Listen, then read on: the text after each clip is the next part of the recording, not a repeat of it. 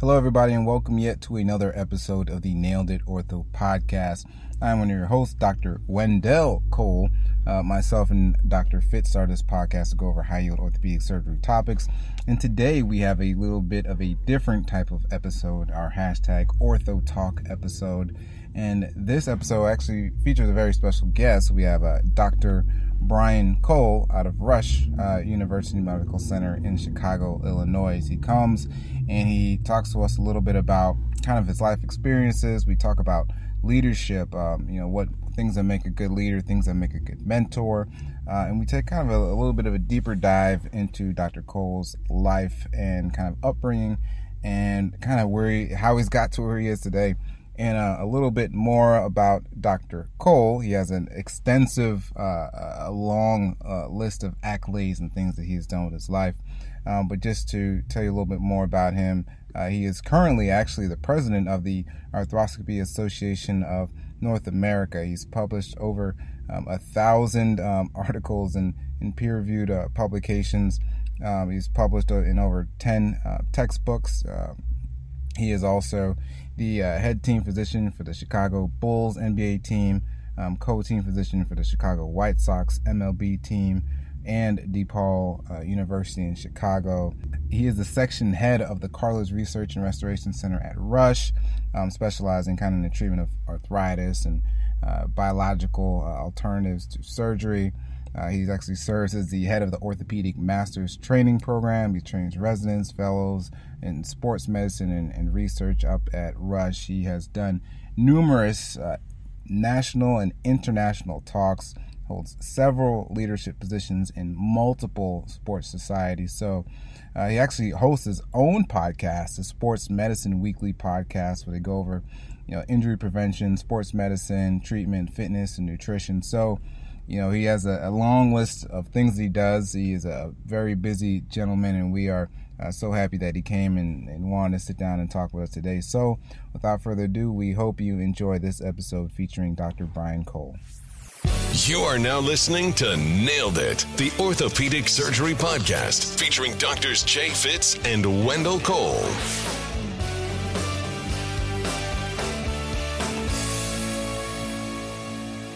Dr. Cole, welcome to the Nailed It Ortho podcast. So happy to have you on.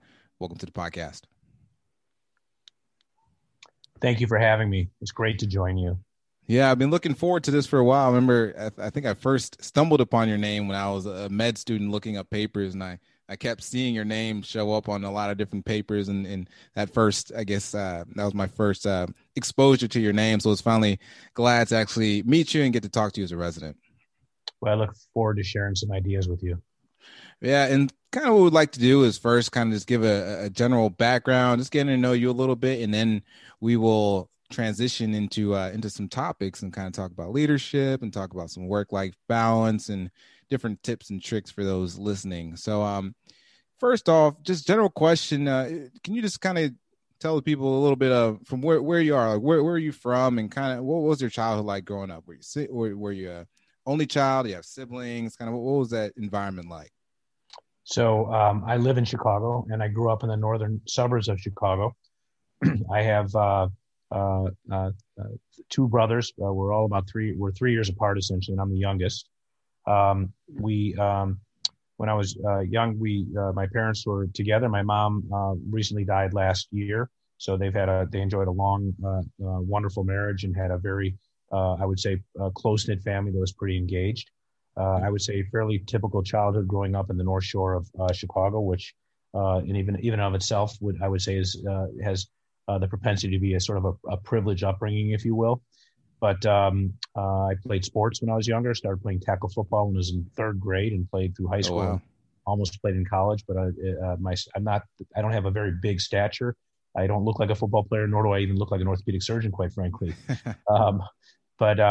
So yeah, that was my upbringing. My mom was an avid athlete as well, and played golf. And my father played football and swam in college, and my brothers all played sports. And that was a reasonable part of our upbringing. But I tended to be sort of more academically inclined as well, compared to maybe my siblings and even my parents. Okay. And even from a very early age, knew that I wanted to go into medicine. I would say as early as even junior high.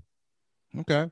And, growing up in this household, number one, being the youngest of two other brothers that played a lot of sports and having parents that played sports, are there any lessons or values that they instilled in you, growing up through childhood? I think that they were pretty good at giving us a long enough leash just about hang ourselves. I think that was the lesson I learned then, and it's a lesson that I currently use for my own children currently. So we had a fair amount of independence, but I think there was clearly an element of trust that was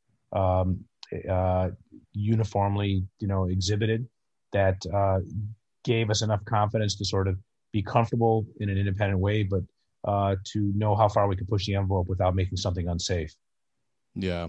And are there any habits that you learned picking up from playing sports that you still hold on to this day, or any things that it may be a mindset that you have, or anything that you picked up? It's a great question, and I do have an answer to that. I think back to when I was very young. I'm only about 5'8", and I was essentially 5'8" when I was in fourth grade. So wow. I grew early and stopped growing early. And so I was a really good football player when I was younger, and I knew how to play tackle football as I went through high school, but everyone else kept growing around me. So what I learned was that I had to try very, very hard and essentially eliminate fear at that age to actually excel and play football for my size and stature. I was actually an offensive guard at 5'8", but I was also pretty strong and reasonably fast. And at that time, you would never know now by looking at me, I think I was benching about 330 to 340 pounds. Oh, wow. So strong. But that was all by perseverance and just working really, really hard. So, there was a time when sports was super important to me, and even in deference to academics in school. That only came kind of later in high school. But when I was younger, I didn't have, it just wasn't important to me. It wasn't like I didn't do well. It just wasn't something I thought about much until later on. And what I learned from sports, however, is that to be competitive and to actually be successful, you have to try really, really hard and have to have an amazing work ethic. And it wasn't just lifting weights. It was nutrition. It was sleep. It was sort of all that stuff. So I took that very seriously. And I think I saw that if you take control of the things that you can control and try to excel in those attributes, that it can pay dividends. And I think quite frankly, that's something that extended later on when my priorities shifted towards, hey, I'd like to be a really, really good doctor because there's certain things I love about this profession. It's very similar because if you, medical school and certainly residency becomes increasingly competitive, and you realize that if you don't do well, it's largely because maybe you didn't put the time or effort in to actually succeed. Doing well, for example, academically, while it's great to have things come easy to you, much like being very athletic, I don't know if I was particularly athletic. I just tried really, really hard. And I think a lot of those things, sometimes I question, I'm not sure how good at school I was. I just tried really, really hard. So I did well. Yeah, it's kind of just that constant work ethic and constant kind of that grit that you get, especially from being, as everybody aged, being a smaller one, not everybody, and you kind of had to, there are others that maybe 6'3", 300 pounds that have that, but you have to have a certain level of grit and perseverance and drive to want to, make yourself better and then as well as compete.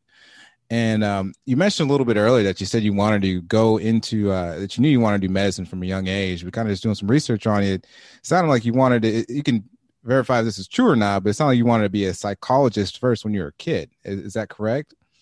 So if I think about the trajectory, there was a show, and I don't know how old you are, but there was a show called Bob Newhart. And Bob Newhart was a psychologist, and he was a comedian and really funny. And his wife, the actress, was Suzanne Pleshette. And for whatever reason, I just loved that show. And he would deal with sort of common problems, but some very funny vignettes.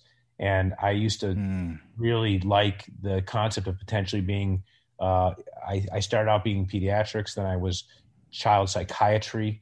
and then psychiatry. And then, like many things, it's all about role models. And at that stage, I just never really came across the role models that, made a difference to me, to influence me to go that trajectory. And I ultimately moved into an interest in doing infertility, OB-GYN. And again, role models play a very important role in what we decide in life, I believe. I just didn't come across, when I was a medical student, the role models that kept me engaged in that. It was at a time when it was becoming a female-dominated field. It was a perception that women really wanted to see women as their physicians, and that the men were becoming increasingly, that I came in contact with, were becoming increasingly disenchanted with litigation, and were not happy with their station and role and profession. So I just didn't see enough sort of content, interested, passionate individuals as role models. So I steered away from it. And then I was very late to orthopedics. I was probably a third year medical student. I said, hey, I did a spine rotation, and I scrubbed in on spine surgery. The spine surgeon was amazing, just a really good role model. And I remember the case, and I thought it was fascinating. And that sort of transitioned me. It's not like most orthopedic surgeons. Most people who are, they come out of the womb wanting to be an orthopedic surgeon, and it has that stereotype of, athletic, very male-dominated field to this day, and hoping that's something we're going to change. But you kind of know, you could pick out the people in your medical school class. That person's going to be an orthopedic surgeon, and that person's going to be an internist. But I wasn't the person who was going to be an orthopedic surgeon. I really tried to keep an open mind, and I was very a late comer. But that was my evolution in terms of the things that I was particularly interested in. And I think that's the way to do it too. Even, a lot of residents listen to this podcast, and a way to go, and especially choosing a fellowship and choosing whatever you want to do, is just to kind of keep an open mind to everything. I think somebody I was talking to one day just kind of said, if you take each rotation, like you want to do that field, and that's the mindset that you have going into it, whatever you actually want to do will gravitate towards you. It seems like that's what it did with you as far as, orthopedics and spine. Well, you didn't go into spine, but orthopedics in general. Right. And you mentioned role models a couple of times, but to you, what is a good role model? What do they do, and how do they have that effect on you? What does that look like in your eyes? I think that I think of do you know what a smorgasbord is? I've heard the term, but I've heard the term before. A smorgasbord might be a German or Yiddish word, and it sort of is a collection of all kinds of food. So think about if you go to an Asian restaurant where there was a dish they used to call the poo-poo platter, and it probably doesn't even exist anymore, and probably it's not even socially acceptable to say it, but it was called the poo-poo platter. And the poo-poo platter it had every appetizer food from a Chinese restaurant. Okay. All the cultural delicacies. So a smorgasbord is sort of like, you'd have every food group represented, and you wouldn't just have roast beef, but you could have corned beef, you could have pastrami, you could have ham, you could have turkey. Right. So the point is that I think of mentors as life's smorgasbord. I encourage my residents to pick and choose the things. When you get exposed to different individuals, you can probably almost always find some positive attribute in the way they conduct themselves, the way they interact with their peers, the way they interact with people in the room, their level of self-awareness, their character, their honesty, their work ethic, just their skill, how they got their skill, some attribute, and maybe pick and choose the attributes that are most important to you. And you can collectively create and learn and move the needle or advance yourself based upon those mentors and learn something from them. But truth be told, mentors are really people who an individual can identify with, and you don't have to identify with every attribute or every character trait. It could be a very ephemeral, non-objective, intangible thing that you identify an individual. You say, you know what? I would like to be like her. I would like to be like him. I would like to be like that. And I see myself or something that I would like to become in that specific individual. And it doesn't have to be one person or one character trait, because as we learn and grow, I think mentors teach us things very specifically sometimes, and you can have a lot of mentors in your life, and you can choose and grab the things that are most meaningful to you. Yeah, no, I totally agree. And one thing that I started to learn with time is that a mentor can be somebody that you may not even know. It may be a virtual mentor, somebody that you listen to on podcasts, or somebody that's books that you read from afar, and you take this attribute or that attribute, or you like this thing about them, and you kind of incorporate that into your life, or I guess smorgasbord, if I said that right. You said it right. You did good. You kind of just incorporate that and make that a part of yourself. Just moving forward. So, we kind of spoke a little bit about your background, what made you get into med school and why you wanted to choose orthopedics. One thing I did find interesting looking at, just reading up on you, is that, you're at the University of Chicago and you took a year off between your third and fourth year to get your MBA. Now, I'm just kind of getting in your mindset at that time, what made you want to make that, to go and do that? I had the only business class I ever took was Introduction to Business, and that might have been in 5th grade. And what I learned in the 90s when I was, late 80s, 90s, when I was in training, is that being a physician doesn't afford the luxury to ignore all the other aspects that are required to actually run a business. And I had I had an interest in business, and I always was very entrepreneurial. When I was younger, I had a handyman business called A to Z Handyman, where we would paint houses and build decks and seal driveways. And we, I literally put myself through college and half of medical school through money earned when I was in high school doing that. We used to work in summers. So I've always had a unique interest in business, but had no business acumen. And what I began to learn is that early on, that medicine had certain vulnerabilities. It was a time when the HMO, health maintenance organizations, which you may or may not be familiar with, were coming onto the scene, and largely on the West Coast, and delivery models were changing. And it became very abundantly clear to me that in order to, like I alluded to before, sort of have some influence and control in decision-making, you had to have knowledge. And I had no formal knowledge.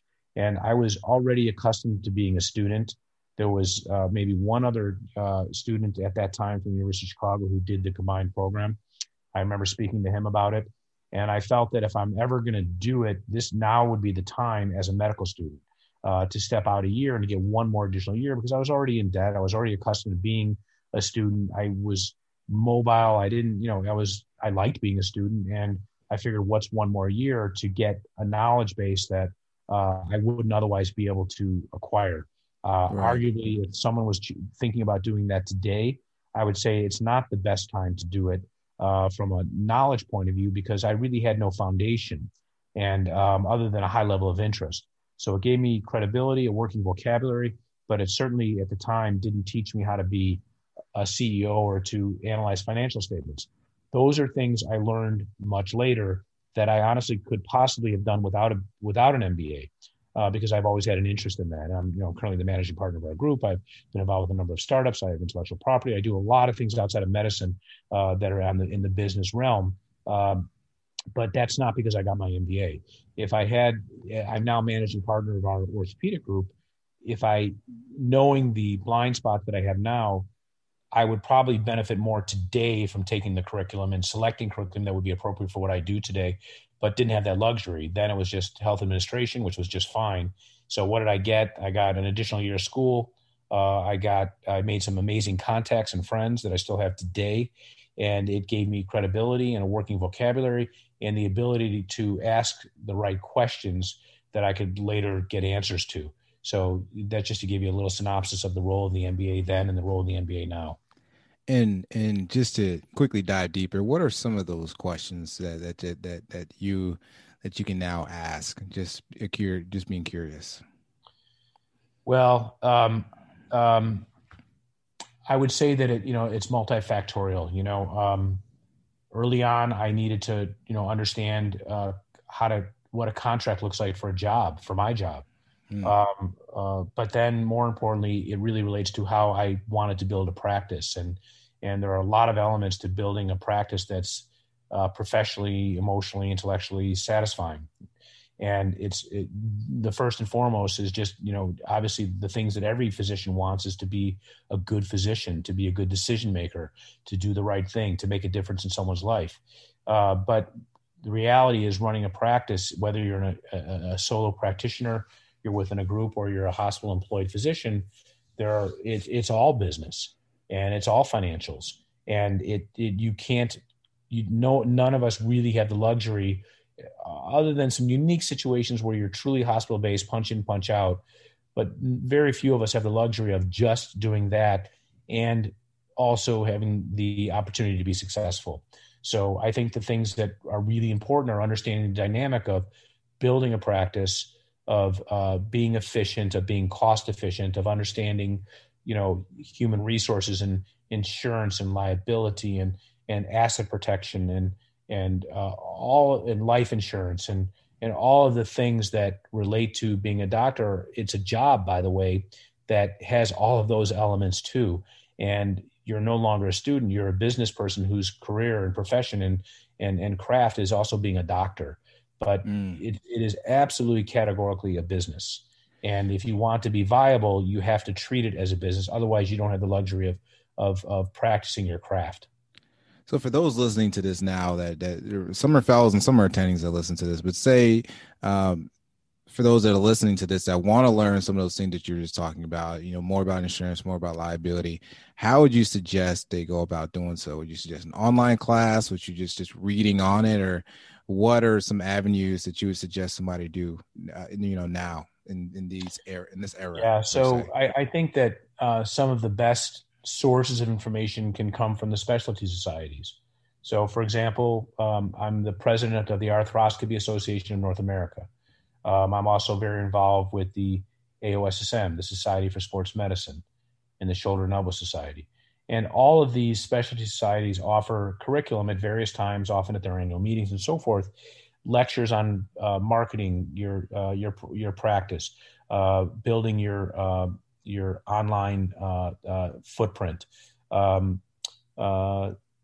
navigating contracts, value-based care, ambulatory verticals or ancillaries, such as building, the ancillary or vertical structure of ambulatory surgery centers and MRI and PT and CT and DME and all those things about a practice. So I would say that the specialty societies leverage their members who are very good at this to provide curriculum. There are books on marketing your clinical practice. Neil Baum is a wonderful author who has written a number of books on marketing your practice. I would say, though, that our specialty at orthopedic surgery is not replete with resources. I would say, first and foremost, some of the ways to get it from an efficiency point of view would be to turn to the meetings that offer these carve-out didactic sessions that have content in this area. Your internet reputation, social media, creating bundles in healthcare. It depends how deep you want to go. Many of us are in infrastructures where we don't have to learn how to put together a bundle for an ACL reconstruction in an ambulatory surgery center. But we also want to learn how to promote our practice, how to develop a presence through social media in an ethically responsible way. The resources, I think, can often be found at the level of specialty societies. Perfect. And I think that's a perfect transition to our next talk, because you just talk about, a lot of these different societies. You're current president of ANA, you're head team physician for numerous teams, chairman of surgery where you work at, you've been the head of multiple societies.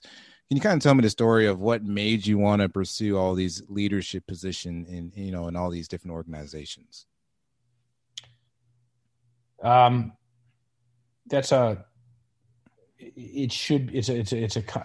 try to hone in on, the core to give you a proper answer.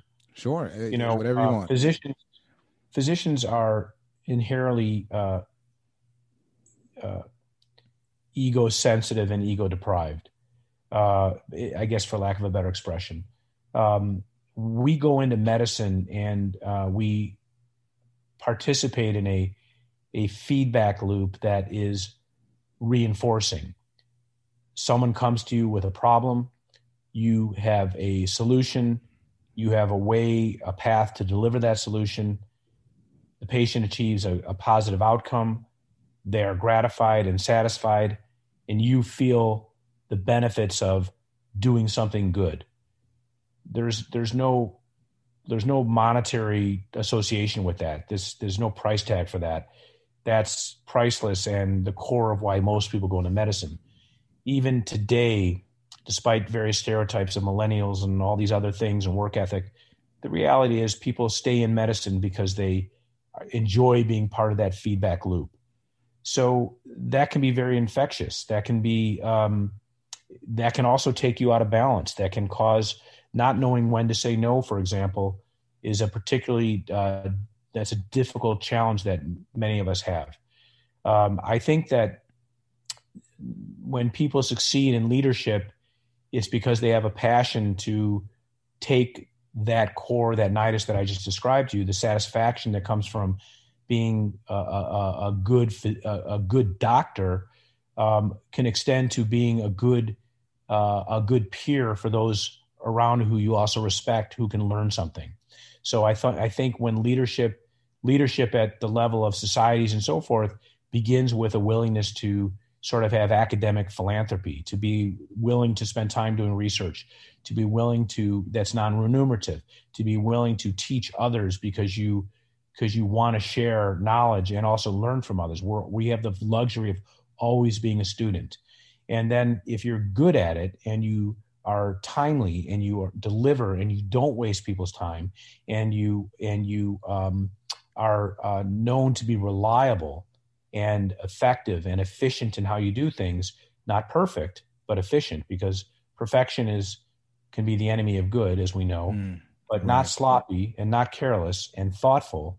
I think it puts you in a position where others will continue to ask you to deliver because it benefits the system as a whole.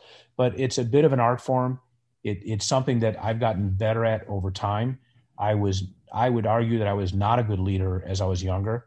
I would argue that I frankly lacked the humility necessary to be a good leader. I would argue that I lacked self-awareness necessary to be a good leader.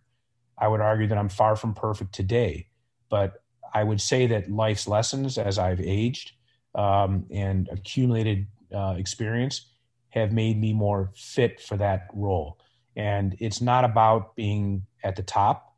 It's not about those beneath you. It's about collective decision-making that takes an entire organization or a group of individuals where you together sort of rise to the top.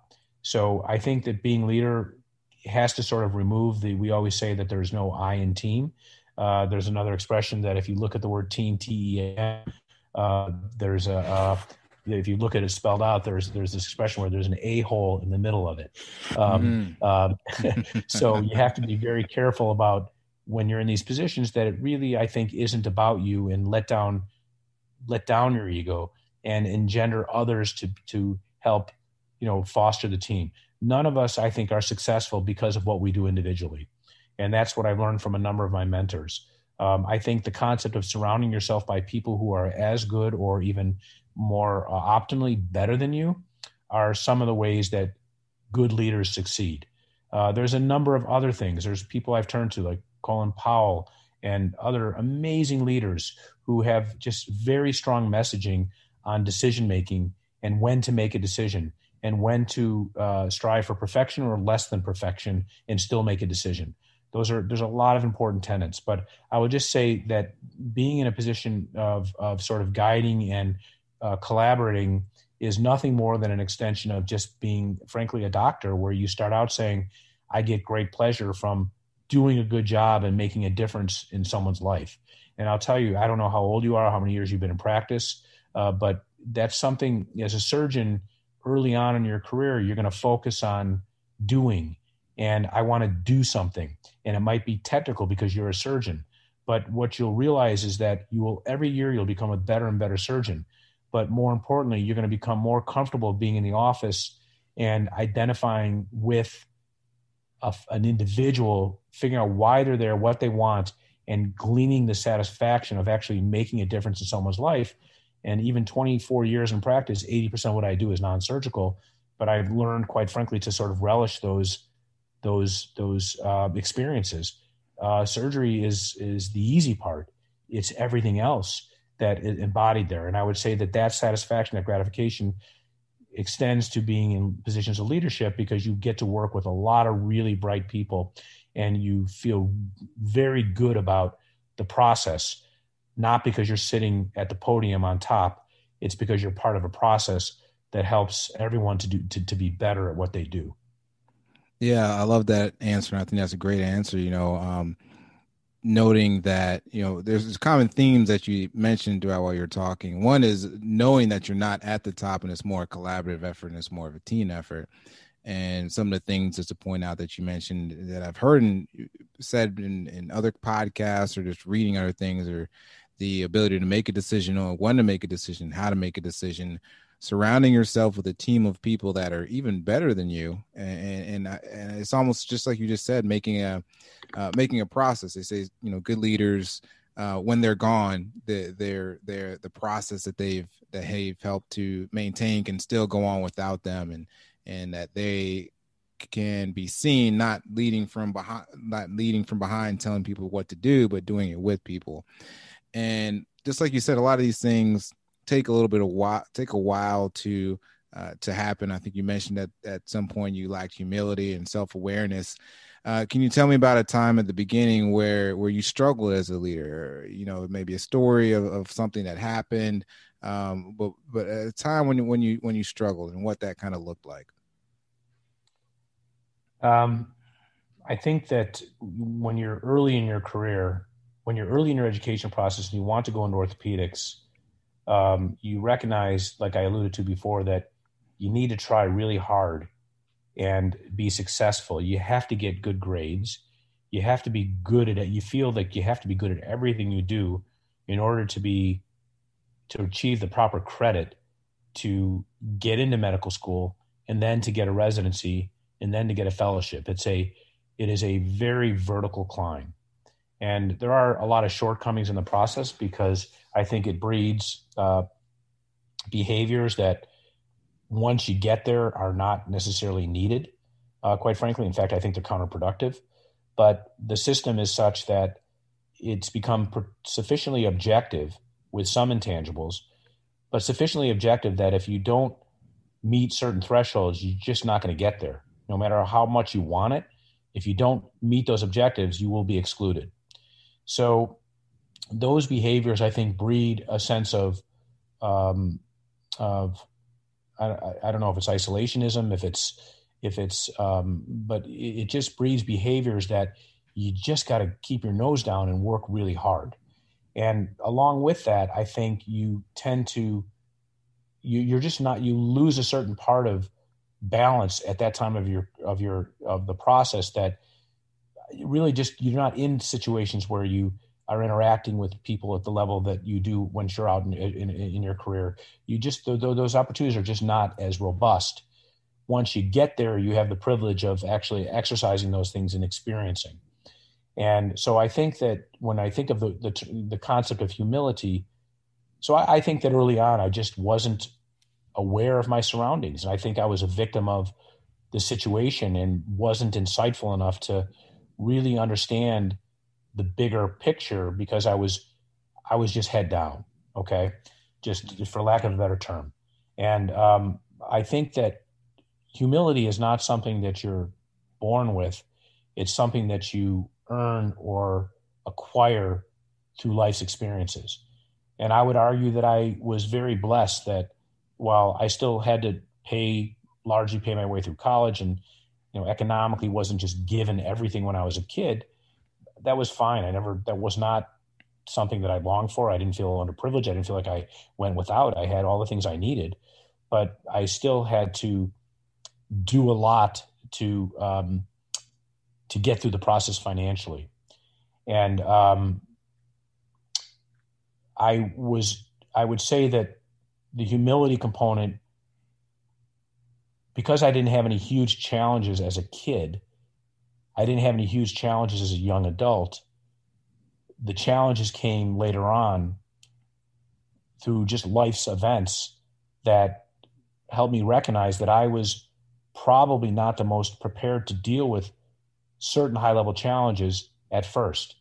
It's interesting when you meet people in life who really had an uphill climb, who needed scholarship, who needed to work 2 jobs and go to school, who potentially had a sick parent or a sick sibling, or they themselves were sick, or had some really traumatic event when they were younger.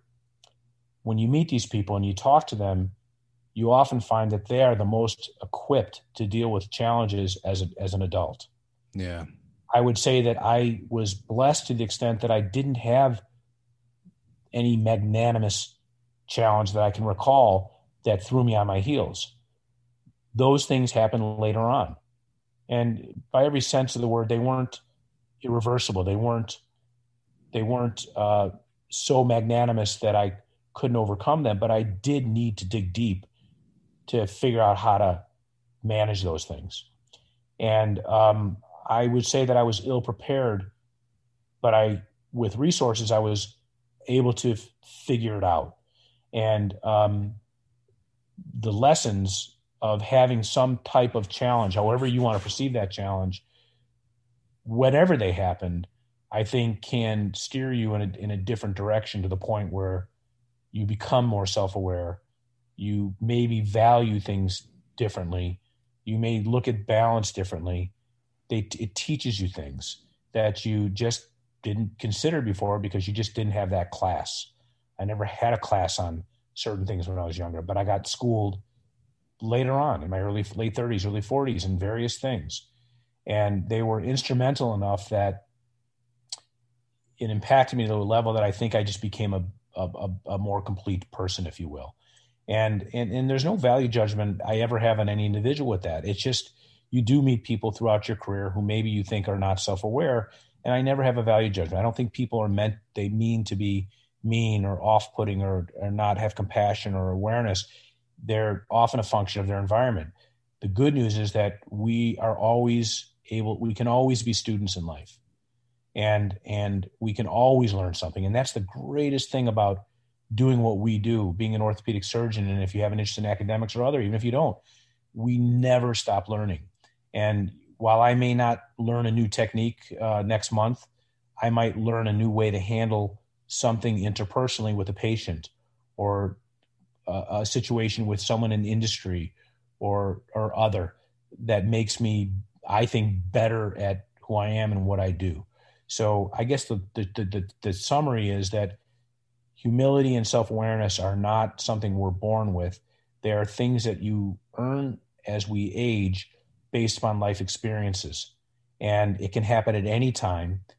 I think it's good to happen sooner than later, but that any time it'll be a challenge. But when it happens, I think it makes us all better. So I hope I articulated that well enough to give some message. No, you did. And kind of almost a word that I'm thinking of in my head is kind of resiliency, or being able to kind of bounce back after, being hit or getting some type of change. They always hear it in sports. You whenever you fall down, you get back up, and it's kind of the same mindset to have, through life, because we all have times where we'll be challenged in some sort of way or others. And this is how you kind of overcome those challenges. And the things that you learn from those are kind of the things that help you throughout your life, and how to deal with challenges in the future, or when things go wrong. Even people may be listening, even something goes wrong in the OR, and they learn something back in years ago. They learn how to be calm and objectively figure out what's going on in the situation and move forward from there. But I think it all kind of comes back down to resiliency and trying to be more self-aware. All things that you alluded to, in your answer. And I thought it was very well thought out. I don't know if it was thought out or you're just going on top of your head, but it sounded great. So it was a great answer. I mean, these are things I've thought about, I've had to articulate before. And I have to work with residents and fellows and adults. And, I think that we all have something to bring to the table. As I said, it's like mentorship, and those are things that were really instrumental in sort of me, I think, becoming and emerging. And you know what? Talk to me in 10 years, God willing, I could be a very different person, and hopefully, Correct. with even, more insight or strengths. So. Great. Well, Dr. Cole, it's been a pleasure to talk to you. Really appreciate you coming on the podcast and speaking and telling us a little bit more and sharing a little bit more of your life. At the end of our podcast, we always give a way for our listeners to follow you if they want to. It can be social media, just a way to reach out to you or follow you and see things you have going on. If you want to share any of your social media with our listeners. Yeah, I would love to. So I think that the easiest way, I'm on Instagram at Brian Cole MD. Instagram at Brian Cole MD. I'm on Facebook and Twitter. I have a podcast and a radio show we've been doing for 12 years now. That is called Sports Medicine Weekly, and I'd love it if your listeners would tune into our podcast. We have over 500 episodes of things related to all things sports medicine, talks with professional athletes. Injury recovery, things of that nature, nutrition, health awareness, I think podcasts have become a really efficient way, much more so than a lot of other vehicles to help educate people. So I would love if people would, certainly tune in, but at Brian Cole MD. And I think honestly, my website is probably the best place to go because it's kind of all there. And that's briancolemd.com. So pretty easy to remember, briancolemd.com. And I appreciate the opportunity and congratulations on your podcast and all of your success. Oh, well, we appreciate it. And everybody listening, until next time, please hit that subscribe button. And don't forget to go and leave a review and tell us how much you enjoyed this episode.